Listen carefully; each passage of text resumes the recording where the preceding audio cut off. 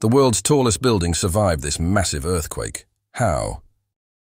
A powerful earthquake, measuring 7.4 on the Richter scale, struck Taiwan earlier this week. The tremor caused widespread damage, particularly in the eastern city of Hualien. Buildings were left cracked and leaning, with some roads blocked by landslides.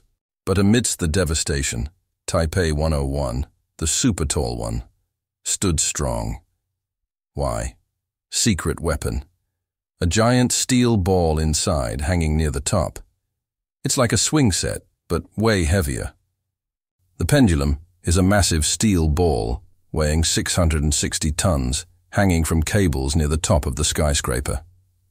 When the building sways due to wind or an earthquake, the pendulum swings in the opposite direction. This counter-movement helps to reduce the overall movement of the building, making it more stable. Pretty cool, right?